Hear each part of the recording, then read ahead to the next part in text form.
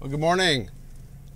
This is the Ramblings of an Indisciplined Mind podcast for Thursday, February 4th, 2016. I've got me a little Starbucks today because it's my last day of the week going into the office.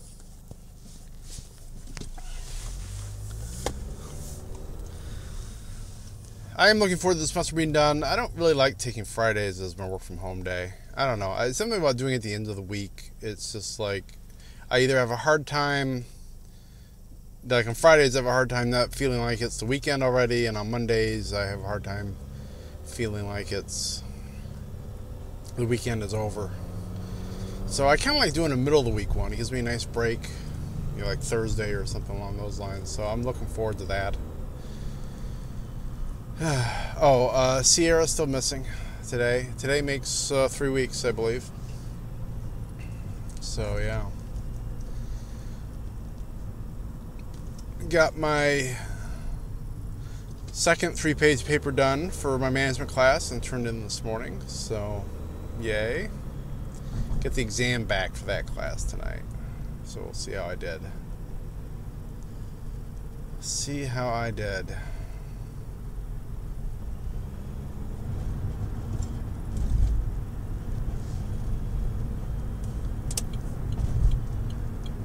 What am I thinking about? I saw a news article yesterday that Amazon is going to be opening like 400 brick-and-mortar stores, actual real stores. And I found that curious. Apparently they've had a store, I forget where it was at, but they set up a store someplace. Can't remember. And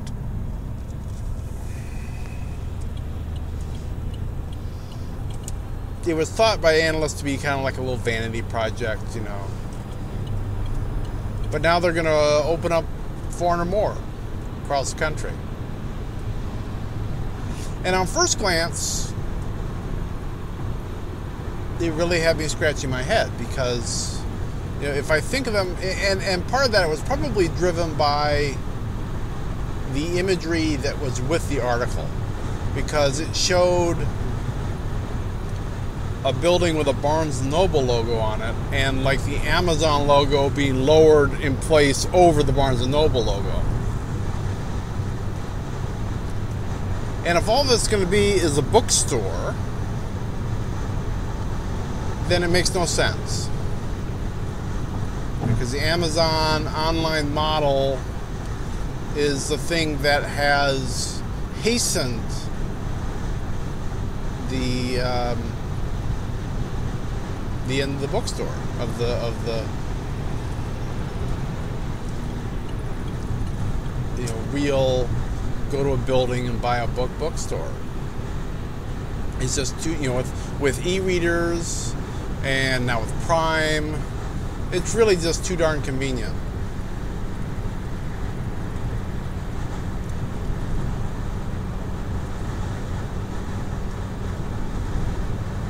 Otherwise, but I had a thought occur to me this morning that maybe they're not going to do just books.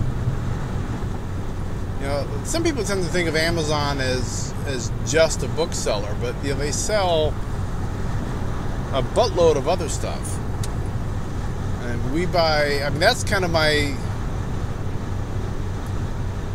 first place to go to look for pretty much anything. I used to really be big at buying stuff at Best Buy as far as tech, within some limits. But as far as major pieces of technology, that was always my first stop. And that's not really the case anymore. A lot of the stuff that I would buy at Best Buy, I nowadays would probably buy at Kindle, buy at Amazon. So I don't know if they would include some of their other product lines, some electronics, things of that nature. I also wonder if they'll have a new option that's ship to store, or maybe you can get free shipping to your local Amazon store. With the thought being that if you walk into the store, you might see something else that you want to buy, and therefore drive revenue directly to the store. So it's going to be interesting to see how this goes and to see how successful it is. If it's just bookstores, then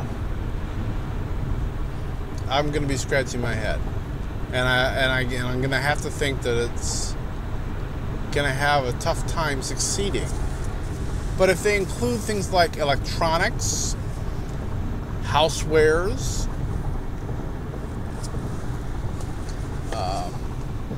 toys, things like that are probably their big sellers online also, then maybe it would work. Although there's been other stores like that. There was this one, I forget what it was.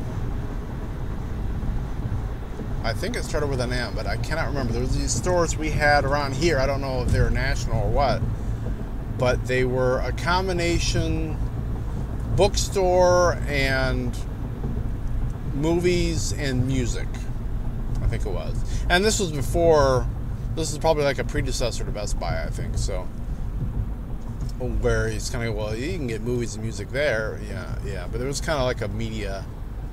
The name was probably Media something. Media Mart. I don't think it was Media Mart. But, and they were kind of cool stores. I went there a few times, but they ended up folding after a couple of years, I think. So if they're going to, get back to that, it would really be interesting if they find some cool ways to integrate your digital experience with going to the store. I'm not quite sure how that would work. Like maybe if you go to the store and buy digital music from a kiosk or something, maybe you get a free track, or some sort of incentive to go to the store to buy it, as opposed to just doing it on your phone or on your tablet or what have you. So yeah, that's going to be interesting to watch and see what happens there. I started my read through of Hugo winners. I've started with the 2015s for obvious reasons.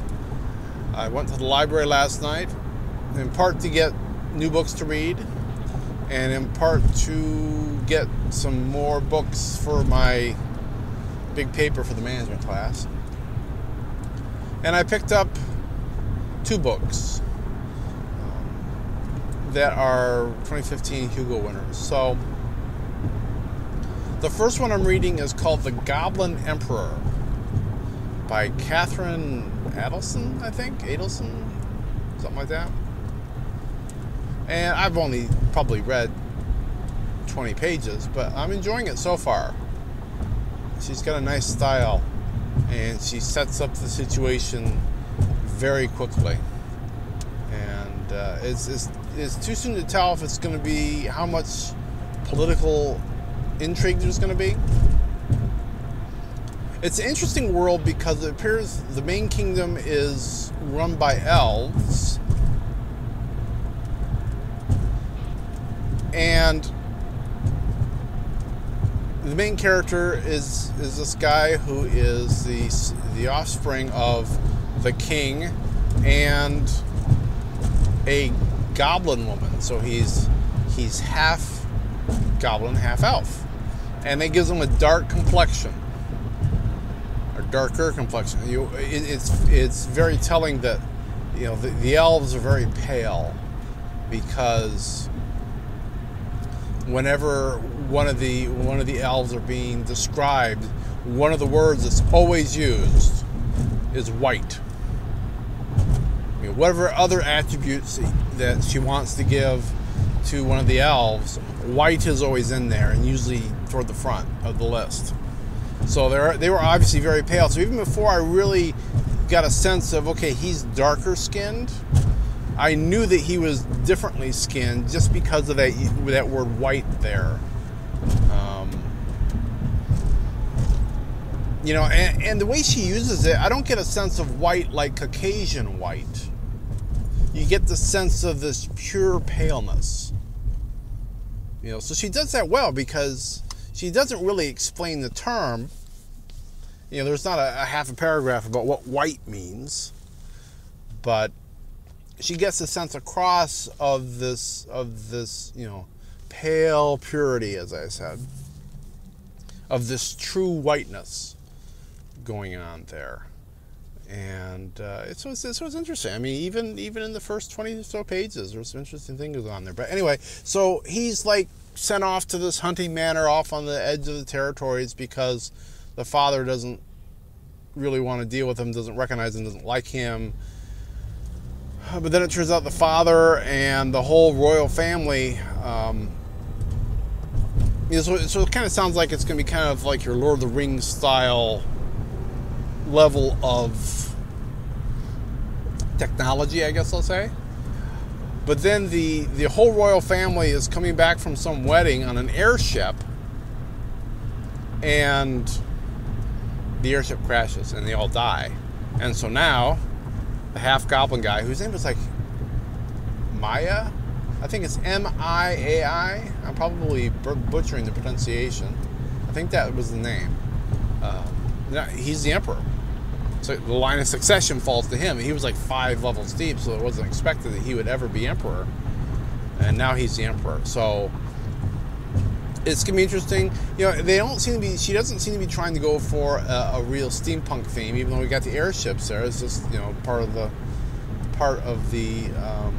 technology that they have. And then he's got to go in and he's got to kind of get control of the court. And there's like a council of regents kind of thing that also do things. He's got to get kind of control of that. So I'm looking forward to it. I am enjoying it.